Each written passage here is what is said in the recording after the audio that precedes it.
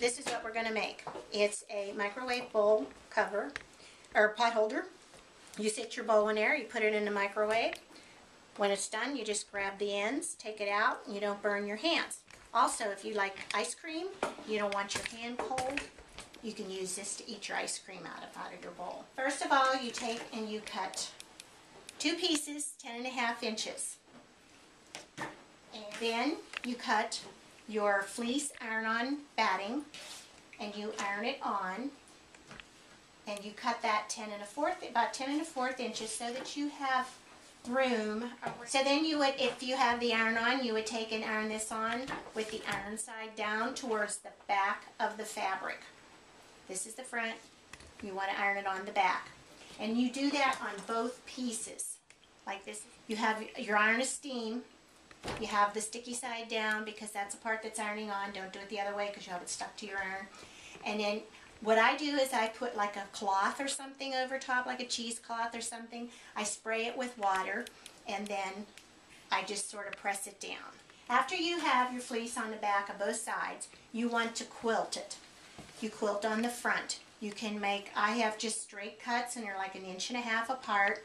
And I put a fancy stitch down one and a straight stitch down the other, fancy and straight. You can make a big X. You don't have to do anything fancy. You can do whatever you want to do. It just sort of holds that batting and all that in place. Then after you have quilted it, you want to put your darts in it.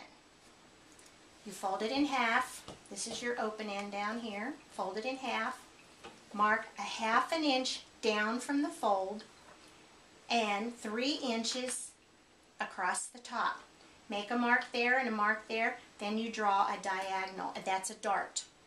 And then you just run it on the sewing machine, and I back stitch up here so it doesn't come out. Then turn it over. You do the same thing on that side, and you do it on all 4 sides. Then you put right sides together, and it'll be sort of bumpy. Put your right sides together, and one dart will go one way, and the other dart will go the other way, so that you don't have a thickness there of 2 darts meeting together. But before you sew it, you can use bias tape or a 1.5 cut by 7 inches. Just fold that in the corner. Put it in like that because that hangs it up. Just pin it all the way around and leave about 3 inches open.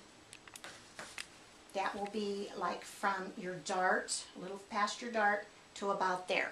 You don't want to leave it open on the corner because you want to turn that. Then after you have sewn all around it except for your opening, you take and you push it through. Now usually you can get your hand in there. Mine, a lot of times you can't get your hand in there, so I just stick my fingers in there and I take the furthest corner and I start working it and I pull it down.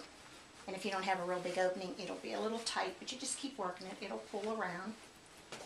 Then you can get a like a knitting needle. Don't use your scissors, you'll poke a hole through it. Like a darning needle or a knitting needle, something that's sort of blunt, and poke out your corners. After you do that, then I steam press it so that I have this all sort of flat.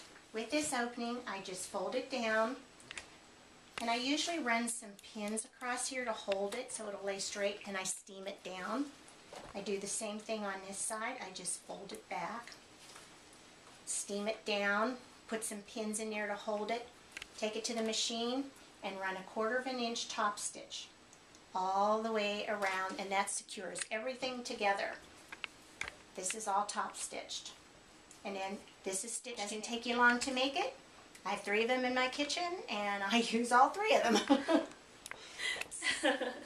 Nice, thank you very much. Okay, like if you want to heat up a bowl of chili or a bowl of soup, you just put it in here, sit it in your little pot holder thing, put it in your microwave, bing, it's done, open it up, and I grab the 2 corners, and that's how I take mine out. And sometimes it slops over, but that's okay, they're washable.